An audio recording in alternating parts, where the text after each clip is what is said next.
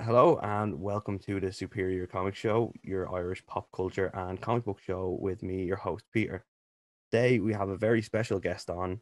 We have the writer coming back, critically acclaimed author with her book, I believe, in a thing called Love, Maurene Goo. Welcome to the show, Maureen. How are you? Hi, thanks for having me. I am doing okay. Look, everyone who knows I'm doing this interview wants to know about Silk. This is huge for a lot of people. I didn't realize until the announcement was made, and then it was like, whoa, oh my gosh, there's so much love out there for her. It's really exciting. And how were you approached by Marvel? Was it just randomly one day you got an email or Yes. yeah, pretty It much. was, it was one of those things where I got an email from Jake Thomas, who was the initial editor for Silk. And I was like, is this spam? I don't know. Maybe he contacted me through my website even. So I kind of read it and was like, hmm, and I didn't really take it seriously for a few hours or something. And then I went back to like, wait, let me read this carefully. So yeah, he approached me just through email, and it, a lot of people ask like, oh, wasn't that random for you since you write young adult novels and you've never written comics? But comics have always kind of been in my sphere because my husband's an illustrator, works in animation. I've known, a ton of my friends work in comics, um, and then I worked on a book on the history of Marvel Comics for Taschen, this giant book, which you might be familiar with. So it's never been like, it didn't feel shocking or strange to be approached, but it was like a random email out of the blue. Yeah, and it's a huge character as well. I know before the pandemic, I believe it was supposed to drop in June last year, Yeah. Hmm. and just due to the pandemic, was that what kind of delayed it? Yes. A lot of comics, I think in general, but at Marvel were kind of put on pause. Yeah, It was crazy. I don't really know the details, but we were just told, okay, we're pausing this for now and to be determined. And I felt lucky because we were told Silk was still going to come out. It wasn't canceled. yeah. I was worried it might be canceled, but at the when we were told to pause on it, I had already written all 5 issues. Oh, So it was kind of like, phew, like I'm glad we kind of got it done, all the, you know, most of the work that on my end. And then it started up again last year, at the end of last year. yeah. Well, at least you had the issues done, so there's a job done just to sit on for a year. Yeah, it's funny because I'm editing some stuff right now for the last issue. And Yeah, if you look at the document, I'm like, oh, it was exactly a year ago that I created this document. Um, and now I'm finishing it. And it's just so much has happened between then and now, but it feels, I think it's a pandemic, how everybody feels. It feels like a long time and also no time. yeah. Yeah. 100% agree. It is it's a limited kind of mini series. Is there a chance that we may see it turn into an ongoing? You know, I would never I can't like definitively say Yeah, yes or no because I don't really know, but I'd love for it to be. And I don't think there's no like concrete yes or no on that at the moment. Yeah. sometimes no news is good news. Yeah. There's still hope. Exactly, and I can already tell. I've seen the buzz on Twitter. I can already tell it's gonna do numbers. Oh, I hope so. I don't know about like comic sales and how they work, and what's good, what's bad, and what's good buzz. And part of my personality, I'm like very anxious, so I try not to like pay attention too Yeah, much.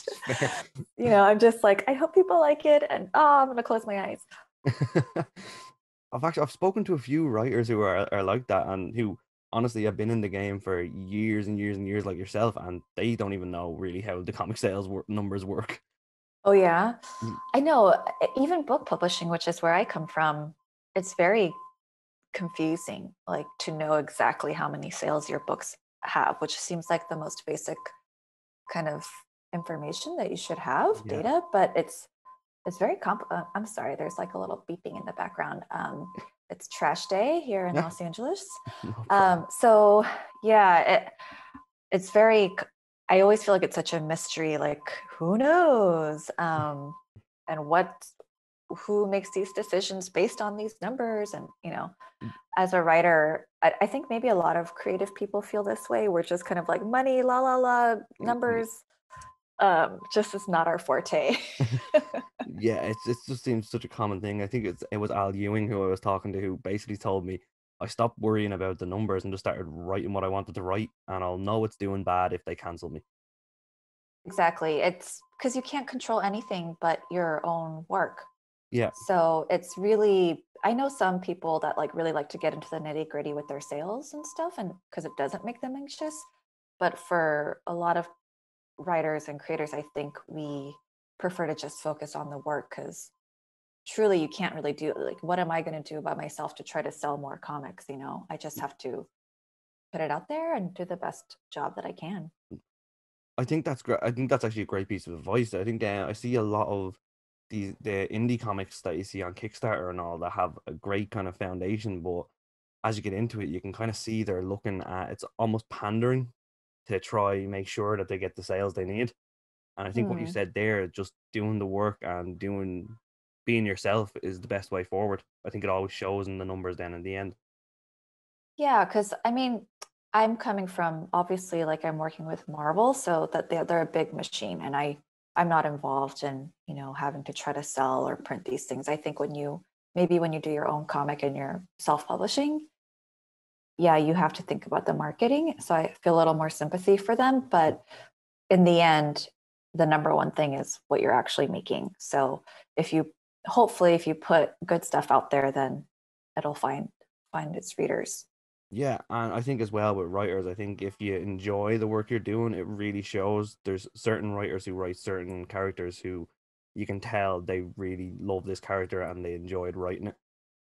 Oh, I hope that people feel that way about Silk because I had so much fun writing her. I felt like I knew her the second I started it. So, that's why I agreed to do it. I was like, write a comic? Yes, that is so fun. And it's so much less like time than writing a novel too.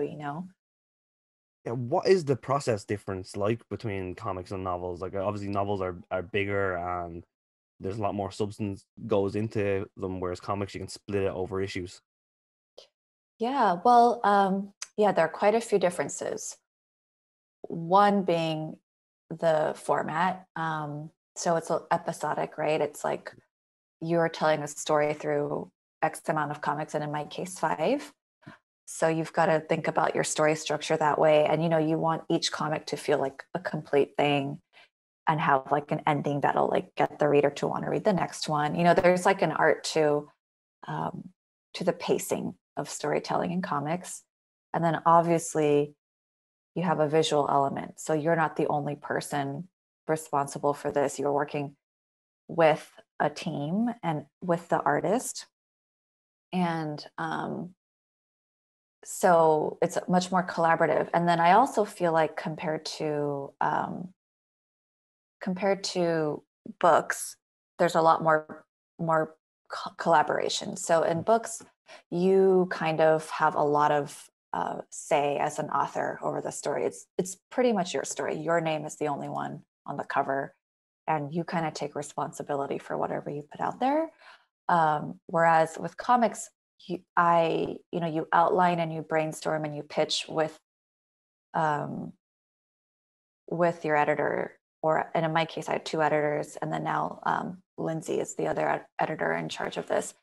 And so you've got other people who have a say. And I'm so glad, right? Because for me, I'm writing a comic for the first time. So I just want to make sure I'm not doing anything dumb, or I asked them so many dumb questions. They were probably like, oh my God. At one point they said, I tweeted about this, and I think you might have even responded to that, but the whole Marvel U thing. Yeah. Um, and I want to defend myself a little bit in that the context of their notes, they said something like, oh, in Marvel U, blah, blah, blah would happen. And I was staring at that note for so long. And I was like, Marvel U. Oh, it must be Marvel University. I guess there's like a Marvel University, because I don't assume I know everything about comics. So I'm Yeah. like, there must be a Marvel University. So I was Googling Marvel University, and I'm like, nothing's really coming up. And I'm like, let me check the Marvel wiki. No, nothing. And then, I try to do all my work before I ask dumb questions. So then I was like, well, this is like, I can't find anything. So I have to ask them. And I said, hey guys, question. Cool, I can do this. Marvel University, where is it? Who runs it? Like, what's the history behind it? And then Jake was like, oh, he's so kind. It doesn't make me feel bad. He's like, oh, sorry, that's short for Marvel Universe. And I'm like, okay, yes. Yes, okay. That tweet gave me a chuckle, and not because of just what it was, because I have found myself making so many little mistakes like that when it comes to comics and terms that I'm not familiar with. And then Yeah. thinking about it, I was like, I would actually love to see a Marvel University comic. That, that's so funny because several people responded to me that way. They said, ooh, now I want a Marvel University. And I just thought about, oh my God, the dorm room situations and like the different classes. It's like, it'd be like a modern X-Men, like the school for gifted children or whatnot. But I was like, okay, I don't know if you could do a Marvel University because it would just like be every character and there's all this like, but that was really funny. I love the idea of that, especially because I come from writing YA novels where it's a lot of like interpersonal dramas and like romances. And, I was like, oh, I could totally write something fun with this. But yeah, so sorry to go, we totally went on a tangent, but I the enjoyed it. I have to process. apologize. Yeah, so it's very collaborative, and it's I really like writing. I really like brainstorming with people. I love working on a team, and I miss doing that. When you become an author, your job is so isolated, and you just kind of sit by yourself and like kind of go crazy with your own brain and your own ideas, and then your editor helps you at a certain point, but most of it is done by yourself. And I really liked how with comics, every step of the way you kind of check in with your team, and then people, you have opinions, and then obviously the visual elements, so I don't have to write all these details. I'm just like, oh, I'll leave it up to tech. Yeah. The artist for Silk is Takeshi Miyazawa, who, he's done a lot of great comics, and I was really lucky to work with him. And so that was really great. And then, yeah, just the sheer number of words in a novel versus a comic, it's like, what a dream. I personally, the reason why I even said yes to this is because I love writing dialogue. That's my favorite thing. So it really translates well into the comic format, if you like to write dialogue. And that's so fun. I love writing all the quippy jokes that, I love Silk's. She's kind of snarky, and she's funny, and I love getting into her voice. And then, as far as like the comic-y plotting and like, it's so weird. I was kind of worried, like, oh, I've never written a comic. I write about like teenage girls and their romances. That's like my forte, and their families. Like, am I going to be able to do this? And the second I started writing it, it's like a lifetime of reading comics and watching comic book movies. You just kind of know it. I'm not saying that I was perfect. Like, I'm sure so many things had to be fixed. But it's not foreign. It's like this medium that I've been surrounded by my whole life. So like I kind of naturally knew like the beats of a comic, and like the the quippy little, comebacks that villains will say, the puns, all of that stuff like comes right out of you, you know, or it did for me. So it was such a fun process. Yeah, I think with comics is in in my opinion, the difference of like I love reading novels as well, but in terms of comics, you can be very wild with comics, especially with the imagery there as well, and the readers will eat it up. Whereas with a novel, I think it's you can get wild with it as well, but there's some sort of, in my opinion, limitations. I could be completely wrong. I'm not a writer here. I'm just talking crap. No, you're right. There are limitations, you know, or you have to describe everything in detail, um, which some people do really well, and you feel like you're in there. But it's so cool that you can just leave it up to the artist, and especially for things like action. It's not fun to write action, in my opinion.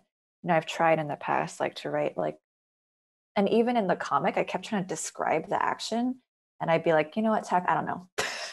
Like, I think you're gonna think of something cooler. So she's like kicking him in the air or something, you know, like you go wild with this. I know you're envisioning something way more dynamic and cool than I can. Um, so yeah, for like a that specific thing, like action scenes, and even like adding drama, you know, it's just such a it's so much more cooler to be able to see a cool angle or um, an action shot. And I just had a lot of fun every time the first round of, you know, sketches would come back. Yeah, and Tack, as you call him, I'm gonna call him that, so I know for a fact, even though I heard you say his name, I will still butcher the pronunciation. Um, is an incredible artist, as you mentioned, and I think he's perfectly suited to the Silk Book with his style. Yeah. Hmm. I can only imagine how was it seeing your dialogue and your writing on the You page at the know, start. the first, so there's several stages where you see it. I'm sure you know. Yeah. You see like the pencils first, which is sketches out, and then you know we give feedback or whatnot, and then you see the inks. And our inker inkist, I'm not sure what the official title is Ian Herring, and he's amazing. Um, and that's cool. You're like, whoa, it looks so. But then when you finally see it in the final stage with the actual lettering, then it feels really real. And when I saw that for the first time for the first issue, like I got very emotional, you know. I'm like emotional anyways, but I felt this like, whoa, I did it. This is like officially happening. It just feels very real, and you take a moment and you're like, I did this. And it was just so cool. It's like 10 billion times better than what you imagine. Well, than I imagine, because I don't make comics usually. So it was just really, yeah, Tack's art is so good. And I really loved Ian's his choices of colors. It's just really great, um, beautiful. So I felt very lucky. I had a great first team to work on this. As you said, you grew up reading comics and watching the movies. So, as a comic fan, I say it was incredible to see your name on that front cover. Yeah, I only just saw the front cover. I don't even have an issue yet. I haven't seen it in person. Somebody posted on Twitter. I don't know how, they got an early copy of the first issue. And I saw it, and it was the first time seeing my name on the cover. And I was like, whoa. It was just so crazy to see it with the Marvel logo.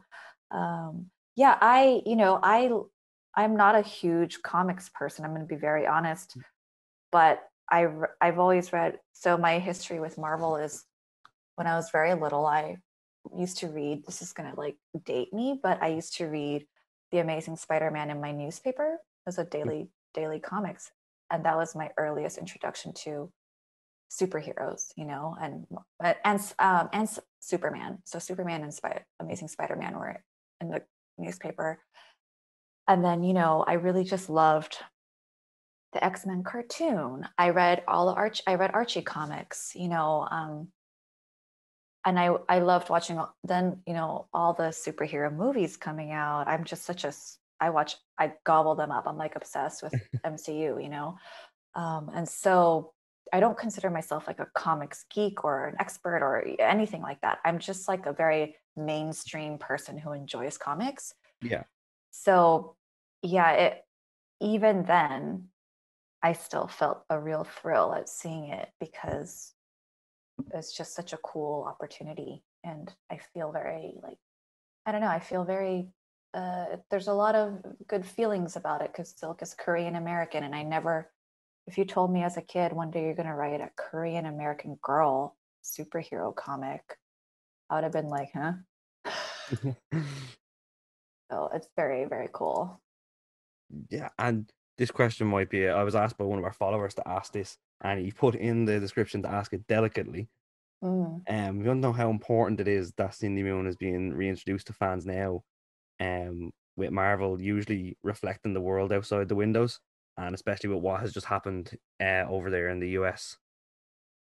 Yeah. He's wondering if there was a stronger motivation to reflect those realities in your work, and were Marvel supportive of it. Well, like I Yeah, said, you we finished it there. started this such a long time ago. Not to say that hate crimes against Asian people just started during the pandemic, but it was certainly exacerbated Yeah, because of our previous presidents calling it the China flu and whatnot. you can't Really see kind there, of, but my eyes just rolled. I know it's like, okay, good one. It's like a joke some fight like 15-year-old would make. But you know, that was our leader for a while. And so the rise of the violence was happening, certainly on my radar. Um, and you know, I am someone who has never backed away from a fight, speaking my mind. You know, I was raised that way, but also it's just my personality. Yeah, So, without the context of the Asian hate crimes, I loved writing Silk because she is someone that I relate to as someone who is protective of her family and friends, someone who has a lot of anger issues that she has to channel into a proper, you know, and anytime someone ever asks me like, oh, what do you wish was your super, you if you had a superpower, I always say strength because I wish that my outsides could match my insides yeah, of wanting to protect people. Being a woman, I'm also like small, you know, I'm not like a buff, strong woman. I mean, I have to say I am pretty strong now because I do exercise, but like you know, if you saw me physically, I'm like, okay, somebody that literally anybody on the street could maybe kick my butt, or so they think. So it's so nice to be able to write my Korean American girl superhero that literally could kick anyone's butt and protect people.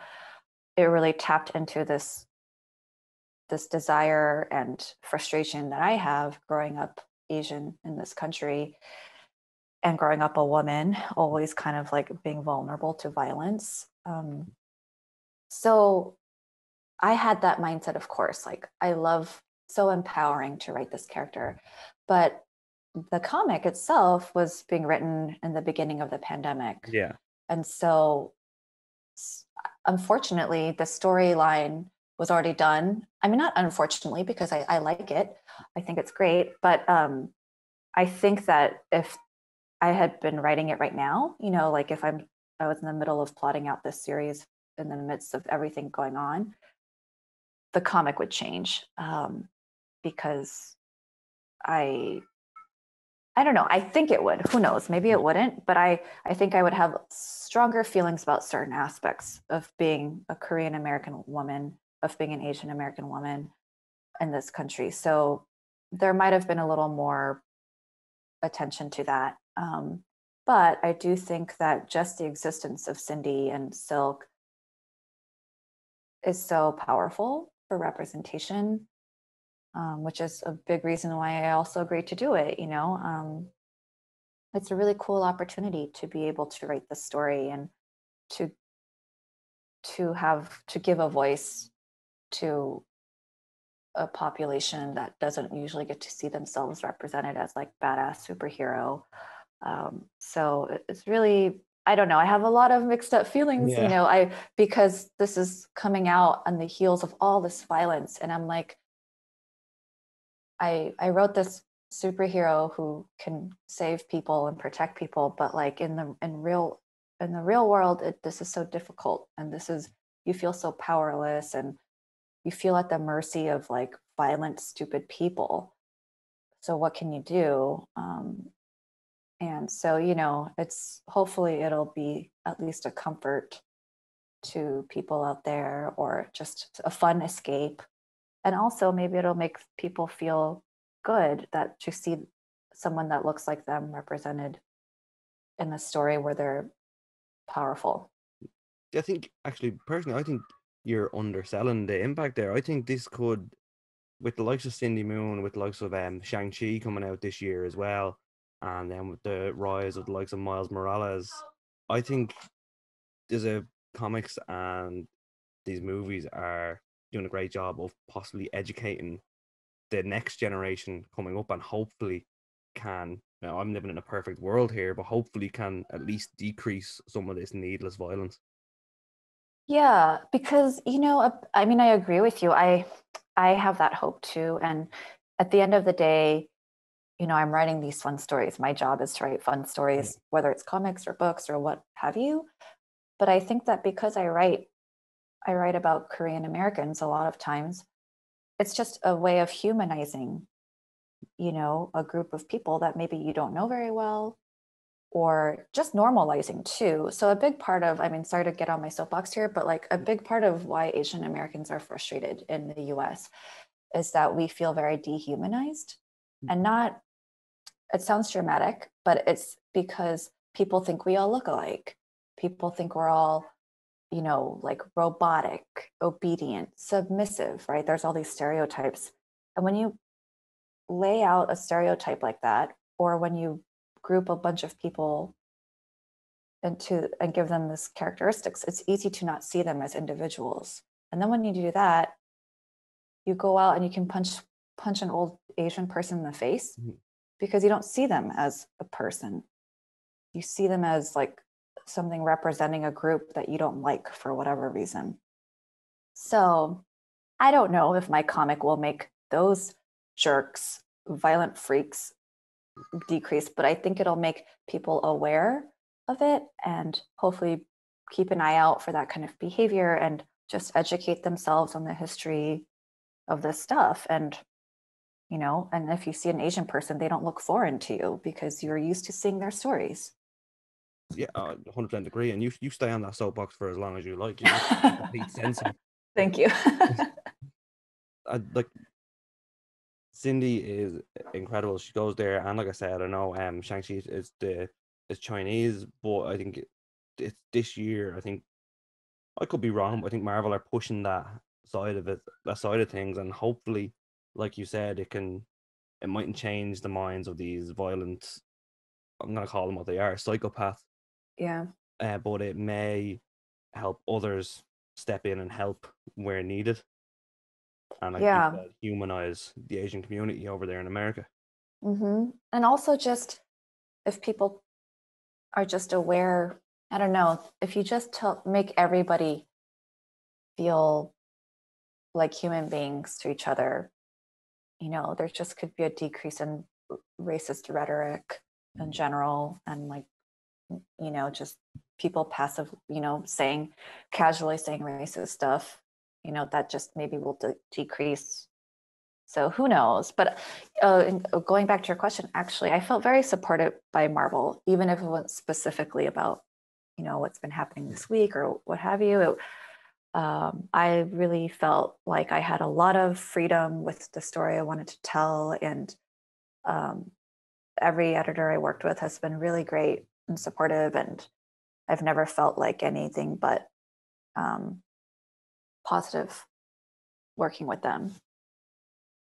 I think it's amazing as well with the way you described how Cindy makes you feel as a character. It's crazy because I was growing up with me. It was Peter Parker, and I still see myself a lot as I'm Peter Parker. I'm not the Spider-Man. I'm Peter Parker. I look, as you said, like someone anyone on the street could beat up. But it's funny how just one little spider has created these two heroes that mean a lot to so many people. Oh, I love that, because my favorite character, I mean, before Silk, was always Peter Parker. I don't know if I related to him like you do, but I just love the underdog Yeah. feeling of him. And, I think also I'm always drawn to teenage stories. So, he was in high school, and I also loved his vulnerability with his uncle and his origin story. And so, yeah, Peter and Spider-Man always. So when I got offered Silk, I was like, yes, because, I had wanted to. I was like, yeah, I want to write a comic one day, and I would love to do a Marvel comic, but, didn't think that hard about it because I just have a lot of other things. But when I was given the opportunity for Silk, it was just like, oh my gosh, yes, I get to stay in the Spidey wheelhouse, and I get to write, a couple of moments with Peter or Spider-Man. Not that much, like he's not like really a big character, but just to be able to write him was really cool. Yeah, I bet, and I wouldn't expect him to be a big part of it. Him and Cindy have had their problems in the past, Yes. so he seems to be he's a crazy one, Spider-Man. He seems to me that he's my favorite character. I relate to him so much, but just like me and my group of friends, he seems to really get on a lot of people's nerves. Yes, actually, I'll tell you guys a little like sneak peek. She has a Cindy texts him on her phone, and the way that she labels him on her phone is really funny. Okay. I'll be So looking just out keep for an eye that. out for that. I'll be looking out for that now. I have a feeling my partner will end up changing my name on her phone to whatever it is. Yeah. So this being your first comic, you said there you really enjoyed doing it. Are you looking to do more? Would you love to do more comics and dive more into the comic world? I would, if time permits. I there's so much I want to do, but because it was such a great experience, I feel very open to it, and I also have some ideas. And like you said, I feel pretty motivated to reach as many people as I can now with my stories. With the world being the way it is, I feel a little more of a fire under my butt than before. Sorry, I don't know if I can use bad words on Oh, your show. So I'm it's like Irish. I'm Yeah, talking like a mom, like it's an on Irish your show. Just bottom. say what you like. Okay. So yeah, I hope I have some opportunities, and I would definitely be open to it. So um, it opened up this door for me that I'm very excited about. You never know with when this comes out, you could have people basically trying to petition for you to stay on comics. Oh, I hope so. Gosh, I'm so nervous. I'm like, I hope you guys like it. So was writing something you always wanted to do growing up? Was that your dream career? This is an interesting question for me because I feel like the answer is both yes and no. Because so I was a huge reader. I loved books like most people who are writers. We just, all I did was read. That was like my only skill in life. I was really bad at sports. I hated sports. I hated a lot of things, but I loved reading. And I I loved writing eventually, but my writing was more like, in school I was told, oh, you have a skill for writing, like I'm good at writing essays or whatever. And I always thought, okay, if you like writing, what's a job you can do? Is like, I guess I'll be a journalist. I didn't know that I could write books, which sounds really like, huh, how come you didn't know that? I think a lot of kids, first of all, don't think that they can write books, but two, it's, I when I was growing up, there weren't any books written by Korean Americans or Asians, really. I had very little exposure to that. I just thought, oh, books are written by like old British men or like fancy ladies in New York. I didn't think like me, I could write a book. So it was never a job that was on my radar. But I did love writing, and I knew, okay, this is like something that I'm good at, I guess. And so I thought I would be a journalist in college, but once I started writing for the college newspaper, I was like, no, thank you. It's so boring to have to get facts and like stick to the truth. And I realized like, oh, I guess I don't like journalism. I don't really care about like current events. I like writing. And so I just kind of wrote for fun on my own. I wrote like, I had a blog like everybody did back then. I wrote a few freelance things for magazines. And then I worked at a bookstore because I needed to make some money. And at the bookstore, I'd always be working in the children's book section because it was just my forte. Like I knew exactly what books to recommend for people as kids. And so I thought, oh, maybe I want to work in children's books. But again, I didn't think I could write them. I just thought maybe I'll be an editor. And so I went to grad school to become an editor. And then I graduated in 2007, which was the economic downturn here. And so there were no editing jobs for me. And so I just kept writing this book that I enjoyed writing. And I took jobs, I took the job at Taschen here, which is an art book publisher in LA. And I became a graphic designer eventually, but I kept working on this book. And literally until the second, I eventually got an agent and the agent sold my book. But until the moment that she called me and said, hey, we sold your book, I did not ever say out loud, I want to be a published author. It's this weird thing. I think like I was afraid to say those words out loud. Yeah. And it didn't seem real. It didn't seem like it could happen. So I was like being self-protective, and but then once I sold it, I was like, holy shit, I've been doing this is what I've been wanting to do.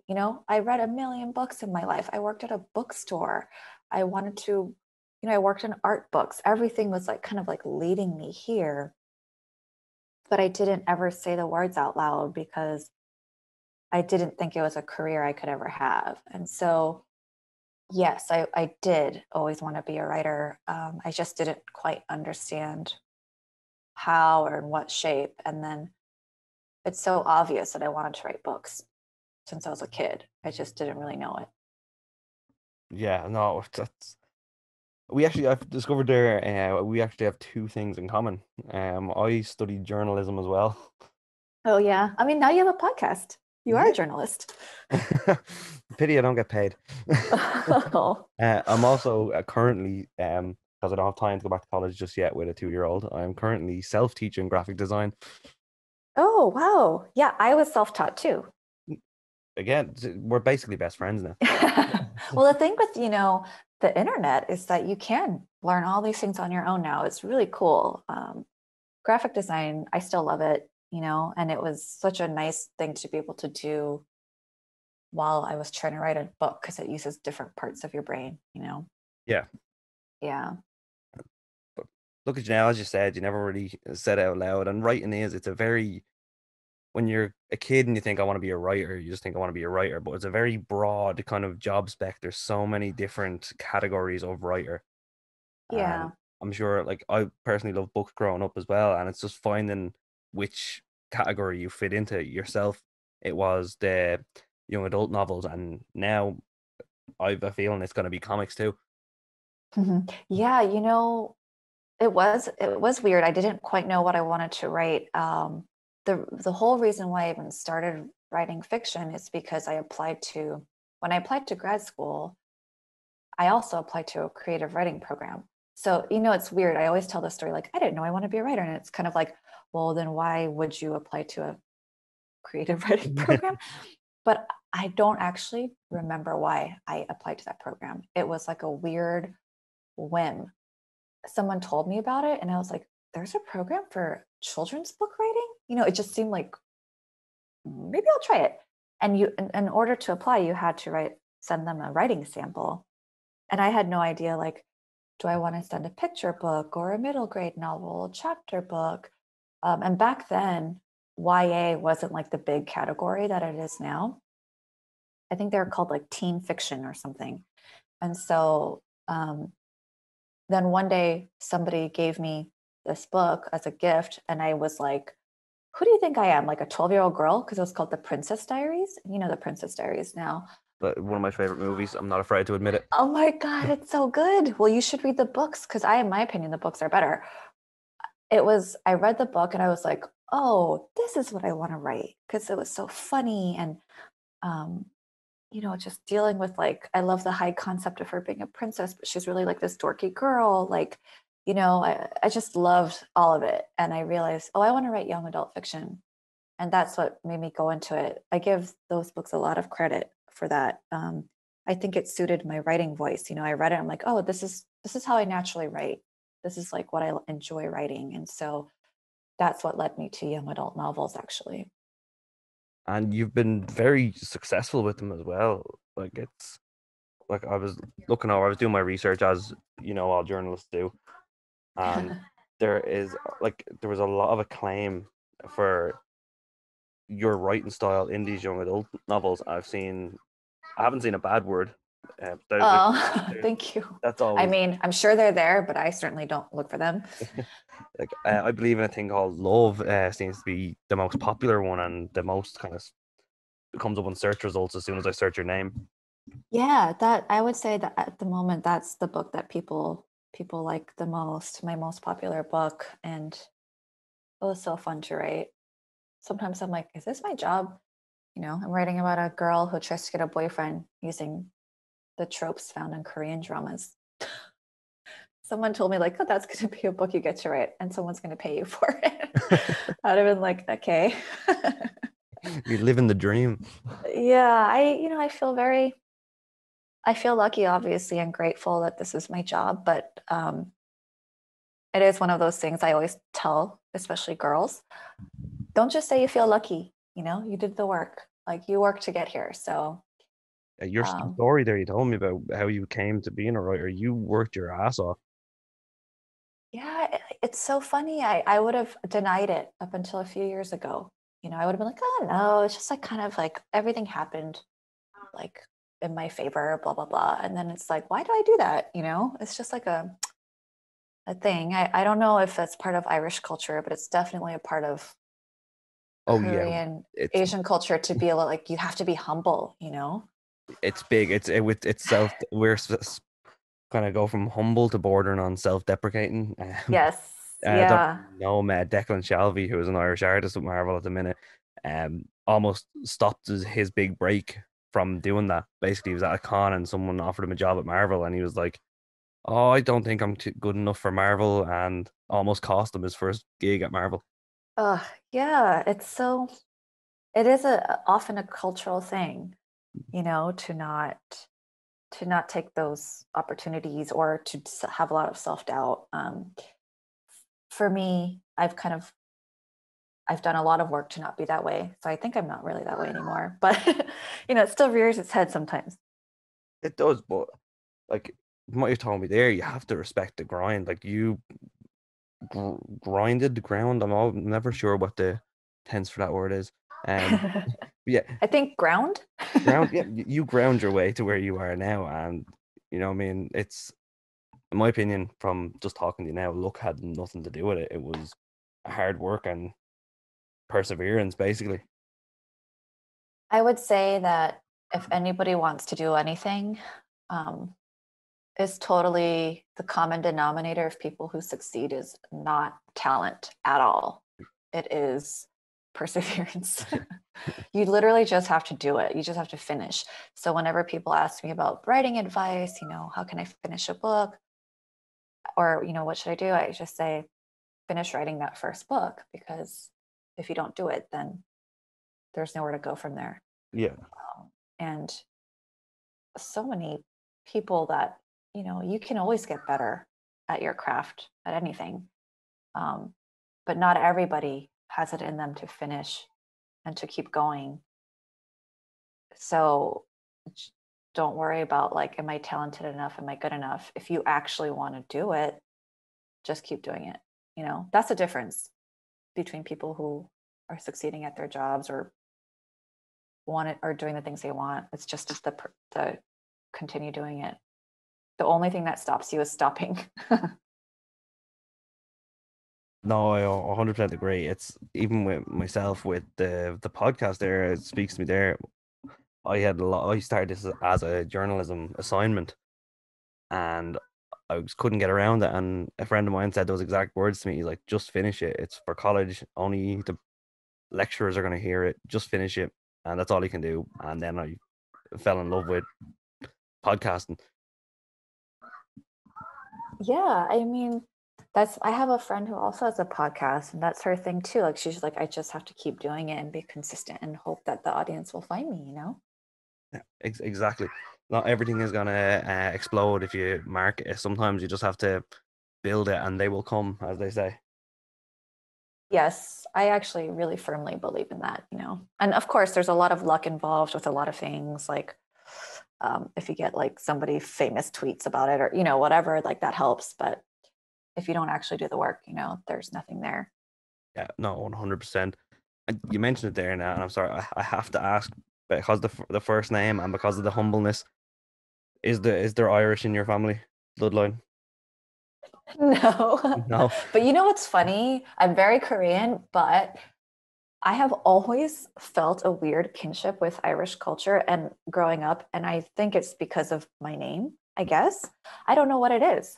But when I was younger, like my friends, my Asian friends would make fun of me, like, why do you like Irish stuff so much? I read like every Maeve Binchy novel. Like I went through like a phase where like I was obsessed with her novels. I had like a Claddagh ring. I had like all this stuff, you know, and I'm kind of phased out of it now. But then I read this old history of Korea book, South Korea, and it was kind of racist, you know? Yeah. I was like, oh, who wrote this book? It was like written in the 70s. But the thing that cracked me up was that it said, the Koreans are known as the Irish of Asia because we drink a lot. Like that is a very hilarious stereotype that you are basing this broad statement on. But I just thought that was kind of funny because I had an What a way Irish to name. attempt to offend two cultures in one. I know, I know. I was like, cool, I guess. You drink a lot? Rude. Um, but Koreans actually, there is a lot of drinking in the culture. Like I'm like a lightweight, so I'm always like, oh, I'm a bad Korean. It's the same here. It's not a stereotype based on lies, but you know, Yes. But it's like only we can say it, not yeah, you. only we're allowed. Yeah. Look, Maureen, I don't. You've answered all my questions and then some. I know Silk is dropping on the 31st of this Yep. month, and I cannot wait to pick it up and read it and start the hashtag keep Maureen in Marvel. Oh my God. Thank you. I'll be like, oh, I never heard of this hashtag. We'll get a trend on we'll get you in the writers team for the Silk movie Oh yeah, well, it's a TV show. TV show. Mm-hmm. I'm very excited about that. See how that goes. She has it's I'm actually think it's about time she got onto the screen. It's Yeah, you know, they say that, oh, this random Asian girl in the background of the Spider-Man yeah. movies was Cindy. I'm like, okay. I mean, You just thanks, I guess. you just picked the one Asian girl you see in the background and said I that's Cindy. know. That's what they said. I mean, that's like literally what they say. Like, oh, Cindy's in this, you know, the Tom Holland Spider-Man movies, which by the way, I love. Those are actually my favorite Marvel movies. Um, no surprise because they're essentially YA novels made into movies. Yes. But yeah, I was like, okay, I'm glad she's getting her own show. It is going to be great to see her on screen, and it's going to be amazing to see your mini series. And I really am hoping for an ongoing eventually from yourself. Oh, thank you. I hope so too. We'll see. Look, in the meantime, I'm going to let you go and take care of the little one. I'm sure looking for attention at this stage. Oh, I think he might be napping if I'm Oh, lucky. you might actually get a Gotten, break for a gotten bit. quiet. Yeah. But you too. You with your little 2-year-old. Yeah, I'm going to run around a bit. Look, thanks very much for coming on the show. I really appreciate it, and I thoroughly enjoyed this. Oh, thank you. No, this is like the first podcast I'm doing about comics, so I had a lot of fun. And thanks for having me. No problem at all. And if you're ever in Ireland, we can go prove the stereotype. Yes. I hope someday soon I can get on a plane again. Yeah, fingers crossed we can get to go somewhere again. Yes. And I will be expect a tweet or two from me on the 31st talking about the book. Oh, great. Thank you. I'll keep an eye out. Enjoy the rest of your week and stay safe. You too. Thank you very much. Thank you. Bye.